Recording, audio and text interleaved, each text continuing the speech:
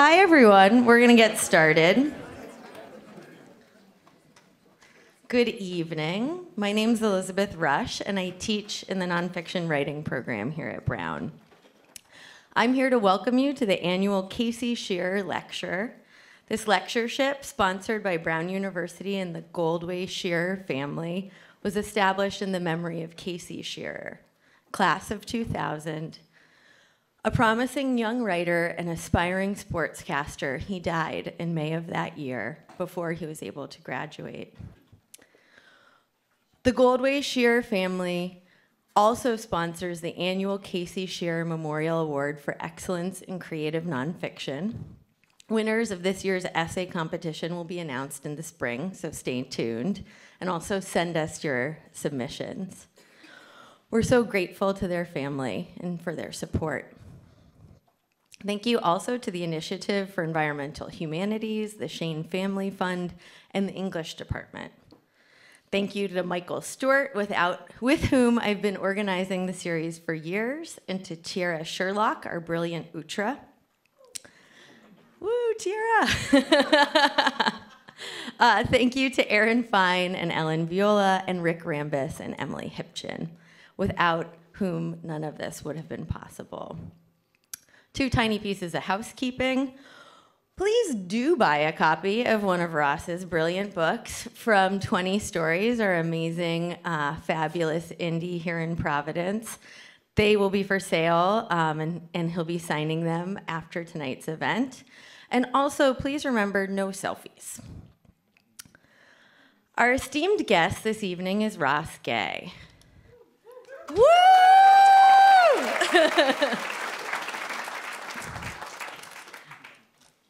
Michael and I have been dreaming of bringing Ross Gay here for years. Every time I read a Ross Gay book or poem or essay, I feel as though I'm gulping it down. It's like the way my 3-year-old son drinks warm milk in the morning. He lifts the cup to his mouth and starts swallowing, and the whole world around him gets still and sweet. The air fills with his rhythmic respiration as he pulls oxygen into his lungs, through his nose, steady and slow so he can drink up all of his milk in a single gulp.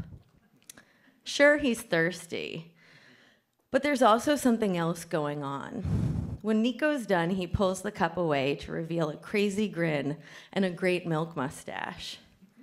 Reading Ross Gay is kind of like that for me.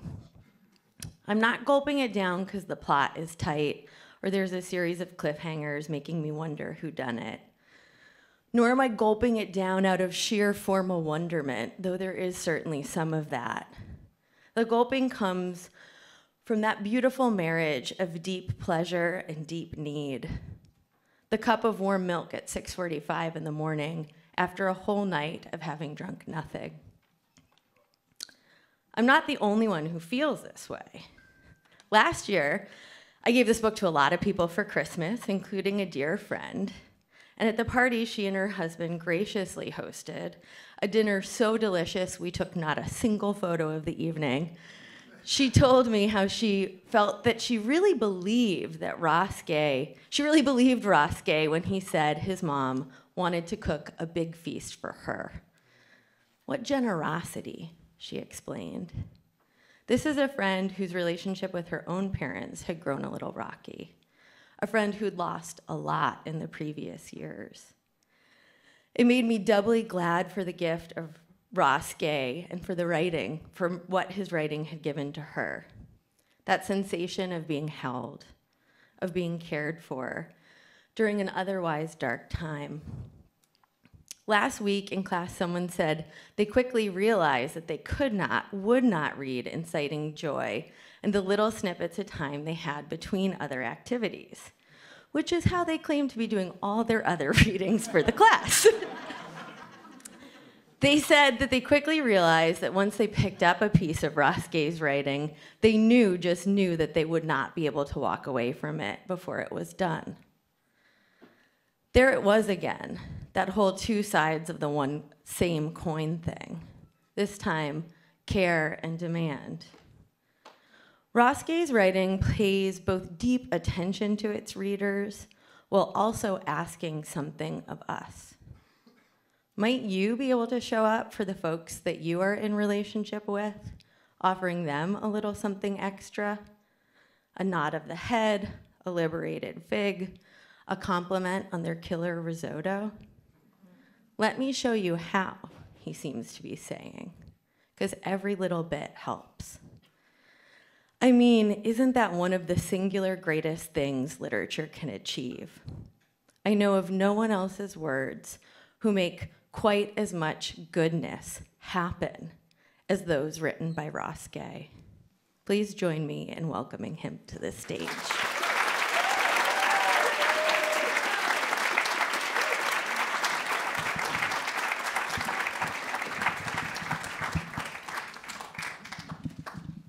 Thank you so much. I was going to sit on a stool, but I decided I'm going to stand. It's good to be here. I think the first time I was in this town, I was playing football against Brown. I went to a college that played you all.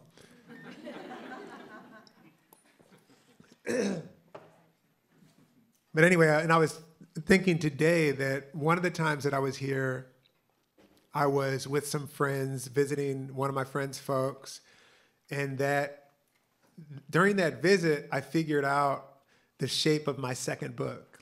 One of my friends asked me a question that pulled, her name's Elaine Sexton, it pulled the book into a kind of shape. And anyway, so that feels really special about this place too. So good to get to know you, Elizabeth. And Kevin Kwashi, one of the most important writers to me, et cetera. And you all. I'm going to read a poem, then I'm going to read an essay, and then I'm going to read a poem. This is called To the Fig Tree on 9th and Christian. Just so you know, you'll get it from the poem, but this is like a real fig tree. And this really happened. I was walking down the street, and all these figs were on the ground, and we were gathered around. To the fig tree on 9th and Christian. Tumbling through the city in my mind without once looking up, the racket in the lug work, probably rehearsing some stupid thing I said or did, some crime or other. The city, they say, is a lonely place until, yes, the sound of sweeping, and a woman, yes, with a broom beneath which you are now too, the canopy of a fig. Its arms pulling the September sun to it. And she has a hose too, and so works hard rinsing and scrubbing the sidewalk, lest some poor sod slip on the silk of a fig and break his hip and not probably reach over to gobble up the perpetrator. The light catches the veins in her hands when I ask about the tree. They flutter in the air, and she says, "Take as much as you can, please help me." So I load my pockets and mouth, and she points to the stepladder against the wall to mean, "Take more, please." But I was without a sack, so my meager plunder would have to suffice. And an old woman whom gravity was pulling into the earth loosed one from a low-slung branch, and its eye wept like hers, which she dabbed with a kerchief as she cleaved the fig with what remained of her teeth. And soon there were 8 or 9 people gathered beneath the tree, looking into it like a constellation, pointing, "Do you see it?" And I am tall. And so good for these things.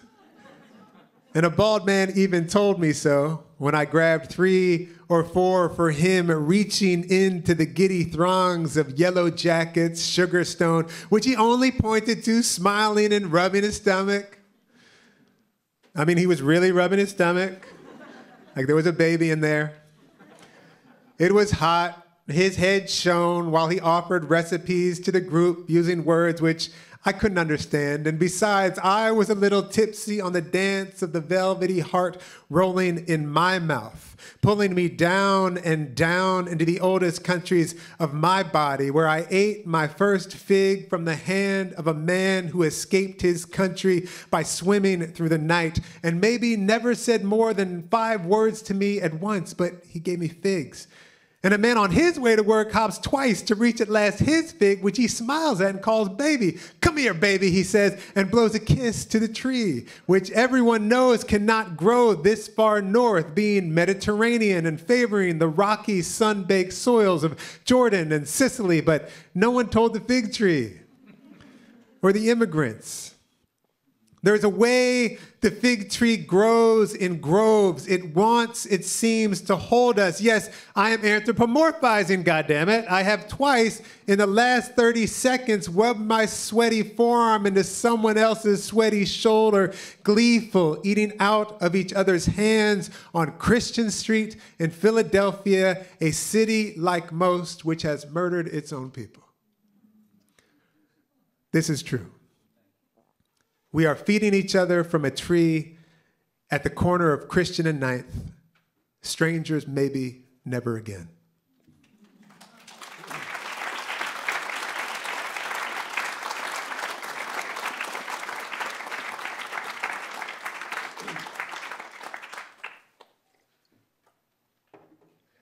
And then I'm going to read this essay from a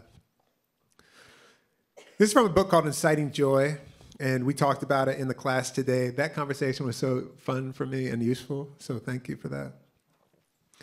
And this is like 14 essays, for those of you who don't know this book. It's 14 essays, and I was just sort of wondering about these sort of different, I don't know what the word is, but like sort of practices, maybe,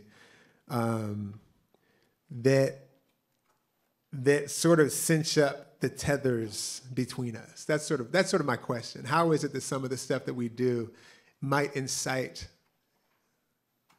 what I think of as joy?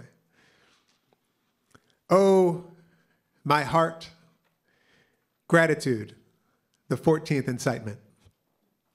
And there's an epigraph, and it says, I am a brick in a house that is being built around your house. And that's from Cornelius Eady's poem, Gratitude. Given that I have already blathered on enough about gratitude elsewhere, get ready for the longest parenthetical ever. Truth be told, in my book, by which I mean in my opinion, there is no blathering on enough about gratitude. The real thing, I mean. There is no enough to gratitude. And it does not in the least seem an ill-conceived exercise, devotion, project, life, to do nothing other than list or catalog said gratitudes, perhaps starting with the interior of what before your devotional, your practice, you considered your body. But now, because you are thanking the trillion or so microbes in your gut and creepy crawling your skin and slathering lasciviously through your mouth and eyeballs and nostrils, critters, some of whom, if they get ill and die off, you will be a goner in a heartbeat, invisible EMTs. You might start there. That is a trillion gratitudes. That ought to keep you busy. Or, my God, who shouts out skin anymore? I don't mean the luster or hue, all of which are gobsmackingly stunning, and that those hues change most often in relation to the sun, that our sun is one of the many evidences that we are directly related to the sunflower and other heliotropic critters, gobsmack. I mean the simple fact of our skin, an envelope or satchel or sack to hold our guts in, and how it changes and becomes an archive or repository of those changes. Mine variously stretch-marked, pocked, dimpled, flappy, hairy, scarred, grooved, smooth, sagging, of different hues, and as yet, dear unacknowledged accomplice, holding my guts in. The eyelash, good Lord, high five to that. Saliva, nose hairs, unbecoming though we often say you are. You do your job, whatever it is, thank you. Ear hairs too, more prominent by the day, I notice. And this knee like a pepper grinder, but still bending, still not chalk.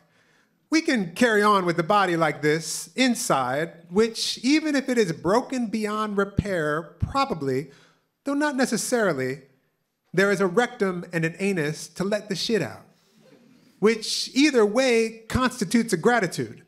There is tubing in there we do not know and maybe do not want to, but that might like to know we are grateful. Thank you, stank tubing in there. This is just the body we're talking about, and we haven't even begun. I mean, mammals have hair, which, though the source of much consternation and prohibition and hand-wringing, is actually an astonishment, and I have been the lucky recipient of so much simple creaturely tending because of it. Dozing off in between the legs of some dear braider, tugging the strands tight. Teeth. The gums that hold them in your mouth. You have to be kidding me. Fingernails. If you got a nose, and even if that nose is perpetually stuffed or busted by a rogue elbow, it might one day, who knows, drag you to a lily that smells precisely like your mother, who is getting old.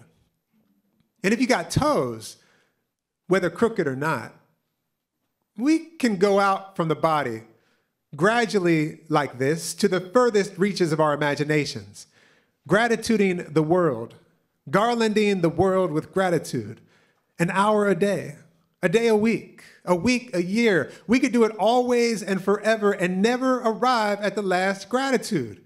We could never do it enough. Let's try. Let's start today, shall we? End parentheses.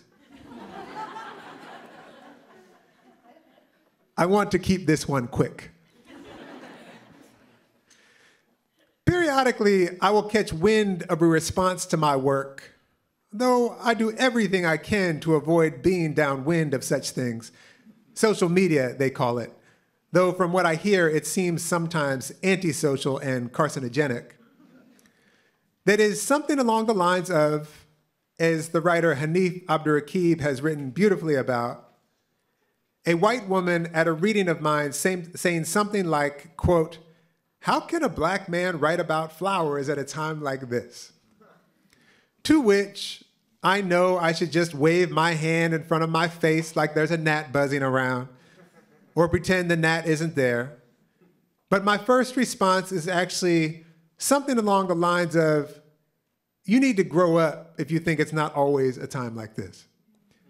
And you need to shut up if you think you know what this black man or anyone ought to be writing right now.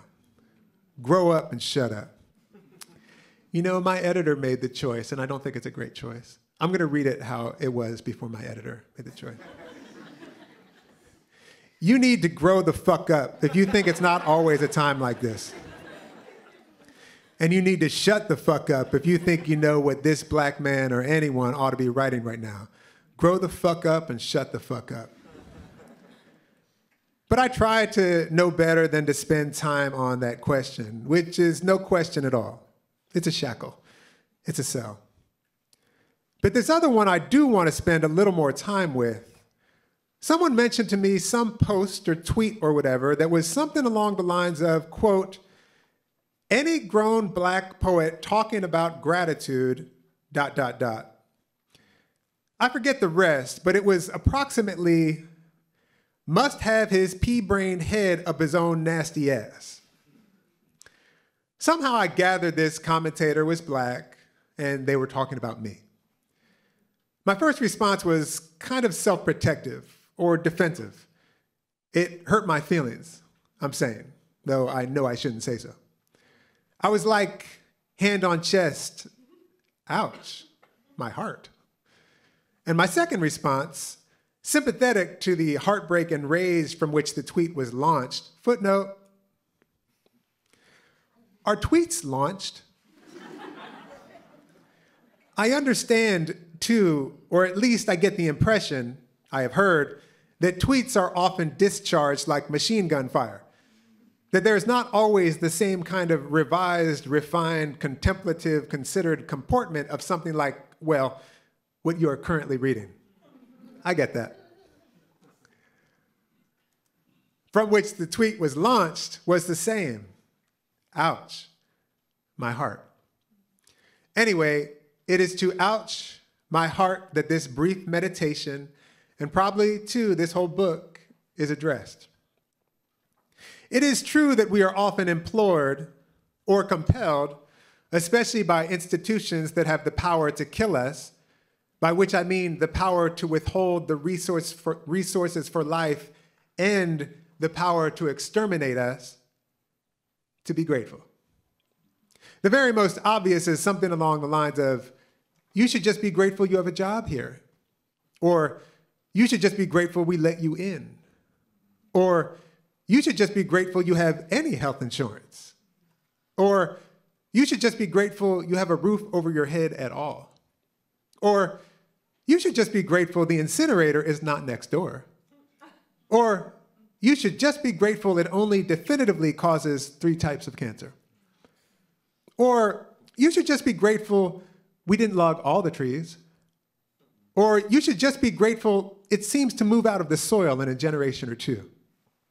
Or, you should just be grateful we put up a sound barrier on the highway we ran through your neighborhood. Or, you should just be grateful they aren't all extinct. Or, you should just be grateful we didn't take everything. Or, you should just be grateful they make inhalers for that. Or, you should just be grateful there's a shot. Or, you should just be grateful we're not suing you. Or, you should just be grateful it wasn't worse. Or, you should just be grateful we let you sleep under the bridge. Or, you should just be grateful we have a treatment for those comorbidities we gave you. Or, you should just be grateful that after we occupied your territory, we let you stay living there on the outskirts. Or, you should just be grateful that after we took your neighborhood, we still let you shop at the Whole Foods by Amazon. Or you should just be grateful we haven't yet patented that seed. Or you should just be grateful that we're delivering bottled water. Or you should just be grateful for the test kit. Or you should just be grateful for the gas mask. Or you should just be grateful for the boats we've left on shore. You'll find in each one a small compartment with Band-Aids, bootstraps, antibiotics, water purifier, sunscreen, GPS, slicker, 1 spare telescoping oar, a coupon book, Ray-Bans, a fishing pole and camp stove, a boat repair kit, Bill Gates' autobiography, the transcripts of all 800,000 TED Talks, a subscription to Forbes, a Tesla rechargeable reading light biometric monitor to keep you safe, we'll keep an eye on you, a Nike visor to the brim of which you can attach the aforementioned, and vitamin C tablets, the stores of which we will replenish monthly by helicopter. Just use the QR code. We won't charge you much. We'll keep a tab, for which, in case you forgot, you should just shut your mouth and be grateful. And though today, riding my bike down a narrow one-way road and seeing the oncoming very big American truck, maroon, and no shoulder or place for me to go, I thought, God, I hope this dude doesn't plow into me by murder or madness or accident, having been for a time to time, kind of wanting to drive my car into things, usually other cars or trees or telephone poles or walls head on, not to hurt anyone or anything, but to quiet my hurting mind. And I breathed an actual sigh of relief as the big extended mirror passed me by, the whoosh of which by my face flushed from my mouth the word blessed, the way my friend Don used to always say it, bringing forth with his big, sad smile the church ladies as he did so, blessed, or have a blessed day. Like my Nana says, all right, baby, be blessed now. It strikes me as an ancestral ethos. Hang on now. I was going to say that I felt blessed that dude didn't plow me. Dude as human force that could kill me. Dude as state or multinational corporation that would gladly plow through me for shareholder satisfaction.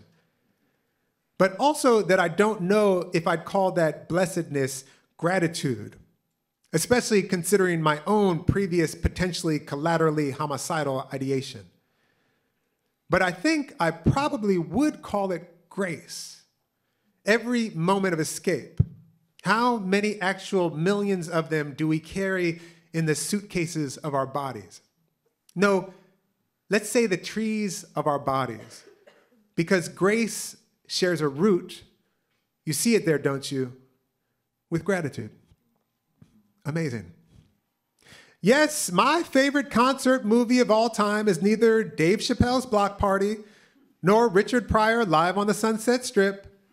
It is Amazing Grace, the documentary of the making of Aretha Franklin's record of the same name. The movie and record, made incidentally within months of Nina Simone's live album Emergency Ward, features selections from Franklin's live performances January 13th to 14th, 1972, at the New Temple Missionary Baptist Church in Los Angeles, supported by the Southern California Community Choir under the direction of Alexander Hamilton. I want to point you to the moment in the film at the conclusion of the first night's performance, about 2/3 of the way through their rendition of Amazing Grace, during which the Reverend James Cleveland, convener, vocalist, and pianist, is spotted away from the choir and his piano with his head in his hands, crying, falling apart. And the choir, just like the audience, is moved every which way. And after Aretha has a quick rest, sits and wipes her face some, and the Reverend recovers and puts his jacket back on and returns to his post, guiding the choir in their sturdy, buffeted, shouted harmonies, which, too, draw Aretha to her feet and back to the podium. Safe, safe, safe. So safe, she responds, so safe with Jesus. Aretha sings, and it's Grace. You might know the song. You might sing along. That will lead me home. And in a miracle of footage, as though to anticipate our reflex to designate Franklin a singular talent, a distinguished genius, a solitary voice, as though to anticipate our desire to never mind the choir, and never mind the organist and the band, and never mind the Reverend James Cleveland, and never mind the parishioners, and never mind the goddamn lyrics to the song, and never mind all her teachers and guides and elders, never mind who came before her, swept the stage, or fixed the lights, or tuned the piano, or made the key, or cooked or grew the food that fed her mother's mother's mother's mother's mother's mother. Never mind her mother's mother's mother's mother's mother's mother's. Never mind all by which she is even standing before us in this first place. Grace, through her sung as it had never been before. Amazing. We behold that the Reverend James Cleveland, who has come to stand next to her at the podium, has his hand wrapped in the back of her dress as though he is holding her up. I mean, he is holding her up. And Aretha Franklin is holding his hand, holding her up as though she is holding him up. I mean, she is holding him up. They are holding each other up. The grace of footage lets us behold how they be holding each other up. How we be holding each other up. And as she unfurls another melismatic amazing, his mouth moves with hers. And though they aren't indistinguishable from one another, neither are they separate. And that miracle of footage, that glimpse of microcosmic holding, points to the macrocosmic holding, of which, if it isn't yet plain, I beg you to listen again, watch again. Ms. Aretha Franklin's voice is simply the beautiful evidence. Or another way to put it, Aretha Franklin's voice, quiet as it's kept, my favorite song on that album, the one that is on repeat in my head as I compose this, the one of the songs I hope might accompany as I walk out of this still pretty bouncy sack of bones, is Holy, Holy, the cover of the Marvin Gaye song. Or another way to put it, Aretha Franklin's voice is not only singing about, but is evidence of grace, which is defined as, quote, God's unmerited favor, love, or help. What I called a macrocosmic holding, but what also might be called gift. Although I know the dangers of reading the comments, not so much on these YouTube clips. And one of the more frequent and astute observations there is that Aretha Franklin was touched or carrying forth or channeling or the conveyor to us of a gift that, though it came through her, was not exactly hers. None of which, for the record, diminishes the labor, the practice, the time she spent, let's not say spent, let's say devoted, let's say gave, cultivating that gift. Or a better way to say it maybe is being grateful for that gift. Though there is certainly a discourse of diminishment, particularly among the gifting of Black people, that would make it seem so. You know, white people work hard and Black people are gifted. But ouch, my heart, I only barely want to acknowledge that because we're not talking about them.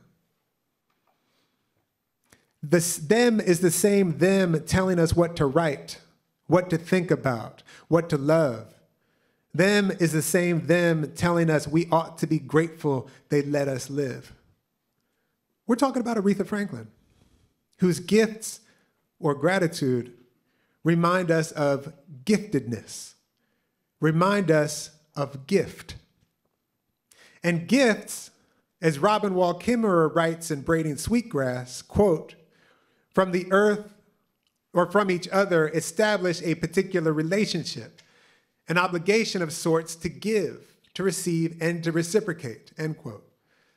Kimmerer recounts how as a child she would run through the fields when the wild strawberries would come on, getting on her stomach or back to receive the gift of the fruit, which came only for a short time and which gave of themselves so that she might have some sweetness, or, she says, still learning patience and sometimes gobbling up the still white berries, sourness. She was learning from the strawberries that the earth and all bounty that comes from the earth, which is to say, isn't it, ouch, my heart, everything, is a gift, which is a radically different notion than the one we are just barely surviving. I'm talking about capitalism and settler colonialism and all the entangled brutalities and lies we are told are the truth and that we ought to be grateful for it.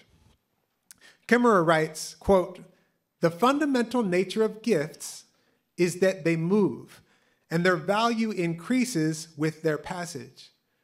The fields made a gift of strawberries to us and we made a gift of them to our Father. The more something is shared, the greater its value becomes.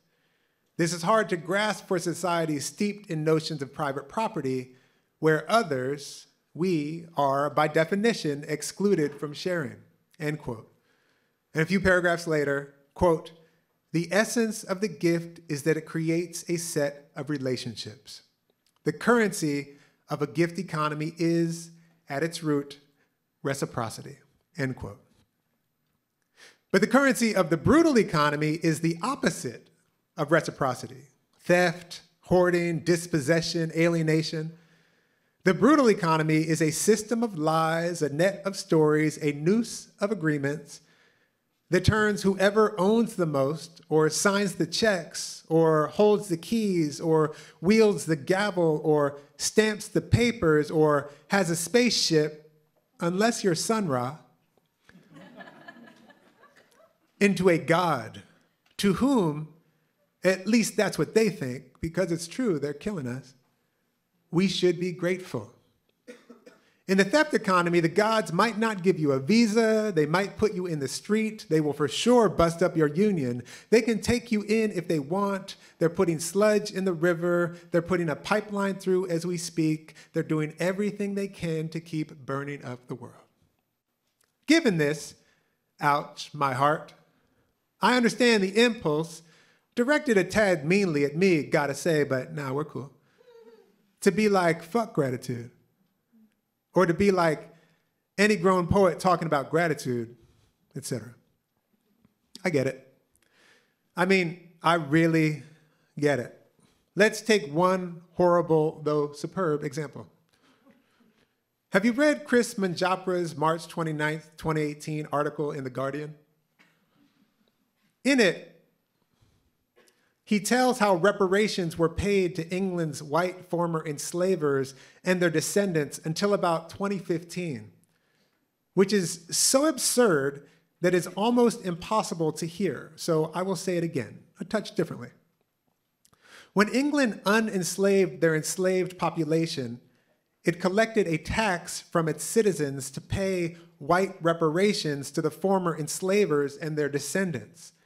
A tax which would have been paid, also by formerly enslaved people and their descendants. Which means, just want to be clear here, that the ancestors of the enslaved were paying the ancestors of the enslavers for letting their people go until 2015. Emancipation. Jubilee. As nuts as it sounds, I know you know it's a dime a dozen. We will take your land. We will take your people. We will take your language. We will take your livelihood. We will take your everything. But yea, for those who slip through, here's your life. What's left of it? You won't recognize it, but you'll have to pay us for it anyway. And how about you show a little goddamn gratitude? It's called being grateful at the barrel of a gun, which you can't be. I mean, there is a monk out there who can be, but I ain't that monk. Nor should you be. Oh, my heart. That's not gratitude. That's being extorted. Footnote. T-shirt, keychain, etc. idea, maybe not for the goop set. Extorted.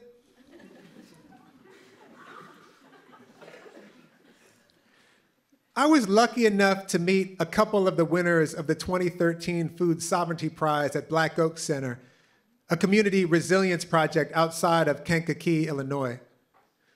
One of the winners was from the Dessalines Brigade in Haiti, a peasant farmer, as she called herself. And as one of the recipients of the prize, she was touring farming projects around the United States. I got there a few minutes late and joined the just departing tour of the property, the fields and beehives and herbal apothecary. There were about 15 of us, and eventually we arrived after walking through a greenhouse at a star-shaped plot planted in strawberries, herbs, and more. Our host, Dr. Jafunza Wright Carter, who, in addition to being one of the co-founders of Black Oaks along with her husband, Fred Carter, was Gwendolyn Brooks's primary care physician. Blessed. Grace. She told us we were at the ancestral garden, where all the visitors came when they arrived. It is here, Dr. J said, that we lay down the sorrows of slavery and colonialism and imperialism. It is here, she said, that together we lay our sorrows down, which we did, holding the hands of who was next to us. She didn't tell us this is one of the definitions of joy, holding each other through the sorrow, because she didn't have to. The strawberries and the lemon balm did that. We retreated into the kitchen where we ate from an excellent potluck. Places such as these, Black Oaks, Soulfire Farm, the Bloomington Community Orchard, etc., as a rule, do the most badass potlucks. I remember soup and homemade bread and beans, and as always, noting that the squash, potatoes, and kale came from the field, the thyme and rosemary, you saw them on your way in, right over there. Tony brought the green beans, and Gilbert brought the kombucha. It's called grace. It means gratitude. It's just how we do. It was chilly. We were huddled a little closer than if it wasn't. And for those of us not from the upper Midwest, it was freezing, as our Brazilian and Haitian friends noted a few times. But we just huddled and laughed and kept our mugs full of tea, lemon balm from the ancestral garden. Tiana brought them in. We asked questions and told stories and took notes sometimes and sometimes not. The light changed in the room, the shadows on our faces. We spoke a few different languages, Creole, Portuguese, English, Spanish, French. So we were in one of those beautiful circuits of translation, relying on each other to understand each other, as always. Again. Oh, my heart. It was during this conversation that I heard this powerful story about the Dessalines Brigade. Shortly after the 2010 earthquake in Haiti, itself a victim of upside-down reparations, itself a victim of centuries of fathomless plunder, Monsanto, seeing in this disaster a new market for their products, which includes, among others, hybrid seeds, genetically modified seeds, and glyphosate, or Roundup, an herbicide so ubiquitous, sprayed on so many millions of acres, that in addition to being on or in much of our food, it is in our water, it is probably in our bodies, delivered a gift of tons and tons of their hybrid seed to Haiti. It surely to some looked like a gesture of benevolence, largesse, the same way so much so-called aid does. Except that hybrid seed is not really viable for saving because it sometimes doesn't make seed. It sometimes makes sterile seed, and if it does make viable seed, that seed will likely not come true or be like its parent. Therefore, the farmers who used that seed would likely end up ensnared, having to buy their seed in the future from Monsanto, as opposed to saving it as they had done, as we have done, as has been done for us for millennia.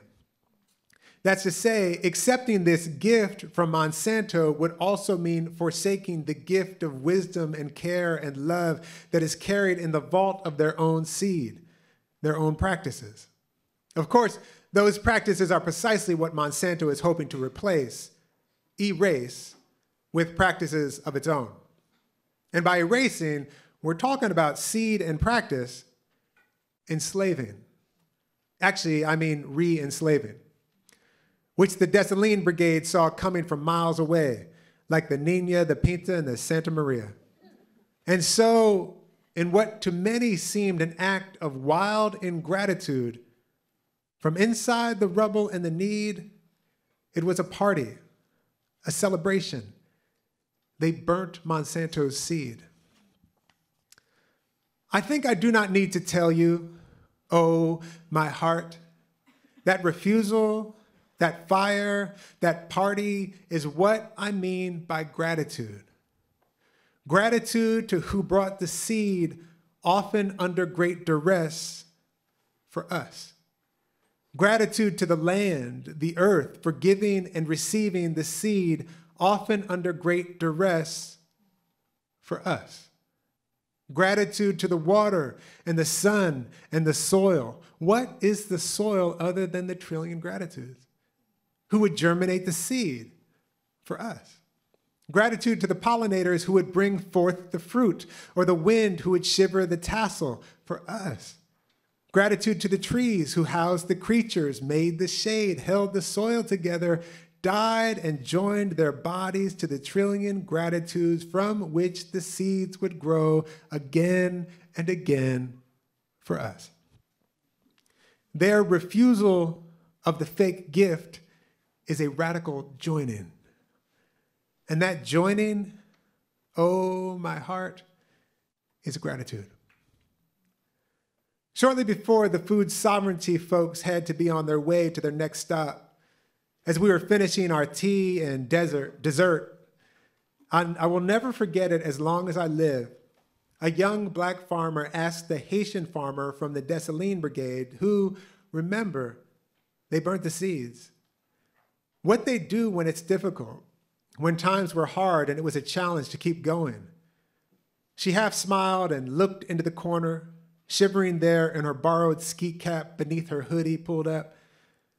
And then she laughed, looked the young farmer in the eye, and she said, "Oh, my heart, we sing. That song, too, oh, my heart, through the difficulty which is sometimes profound, inconceivable, as far as I'm concerned, is gratitude. It was taught to us, given to us, grace, amazing, by our ancestors, some of whom survived the unsurvivable, endured the unendurable, and some of whom did not.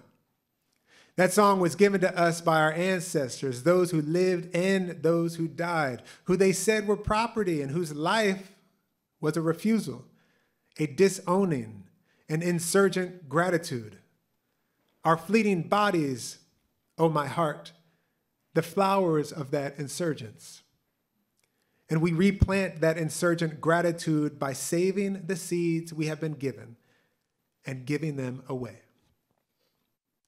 I think that's what the writer Toy Darracott means in her poem, The Telecycle, when she says that, quote, joy is an act of resistance, end quote.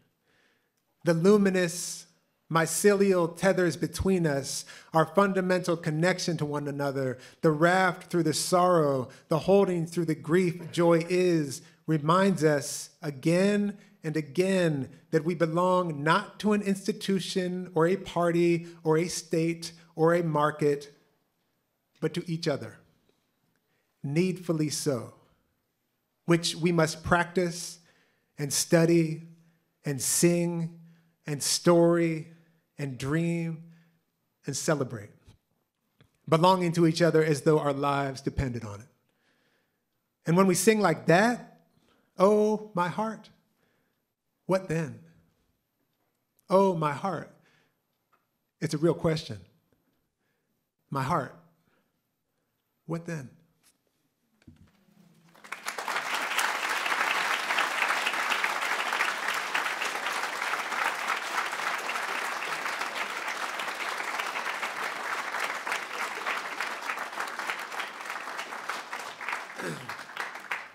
Thank you. And I'm just going to finish with this last poem, which I'm going to preface with this quote from the writer Arundhati Roy from her book, Capitalism, A Ghost Story, where she asks this question: do we need weapons to fight wars? Or do we need wars to create a market for weapons? After all, the economies of Europe, the United States, and Israel depend hugely on their weapons industry. It's the one thing they haven't outsourced to China. I think we all know there's a genocide happening in Palestine right now.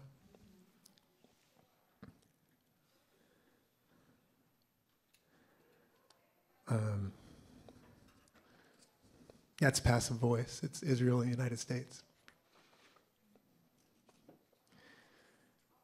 My university, I keep saying that, but I don't mean that. The place where I am employed has just made a big $111 million commitment to defense and, what do they call it? Defense and surveillance. And they say actually with something to say like internal and external applications.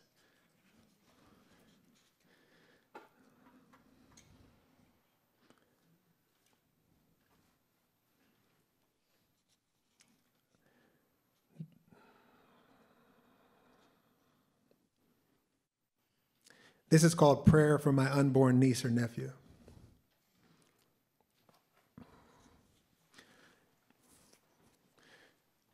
After the poet Aracelius Girmay.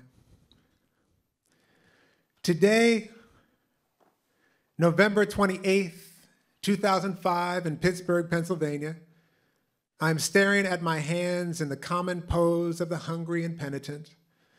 I'm studying again the emptiness of my clasped hands, wherein I see my sister-in-law days from birthing the small thing that will erase, in some sense, the mystery of my father's departure. Their child will emerge with 10 fingers and toes howling, and his mother will hold his gummy mouth to her breast, and the stars will hang above them, and not one bomb will be heard through that night. And my brother will stir, waking with his wife the first few days, and he will run his long fingers along the soft terrain of his child's skull, and not once will he cover the child's ears or throw the two to the ground and cover them from the blast. And this child will gaze into a night that is black and quiet. She will pull herself up to her feet, standing like a buoy in wind-grooved waters, falling and rising again, never shaken by an explosion. And her grandmother will watch her stumble through a park or playground, will watch her sail through the air on swings, howling with joy, and never once will she snatch her from the swing and run for shelter because again the bombs are falling. The two will drink cocoa, the beautiful lines in my mother's face growing deeper as she smiles at the beautiful boy flipping the pages of a book with pictures of dinosaurs, and no bomb will blast glass into this child's face, leaving the one eye useless. No bomb will loosen the roof, crushing my mother while this child sees plaster and wood and blood where once his Nana sat. This child will not sit with his Nana killed by a bomb for hours. I will never drive across 2 states to help my brother bury my mother this way, to pray and weep and beg this child to speak again.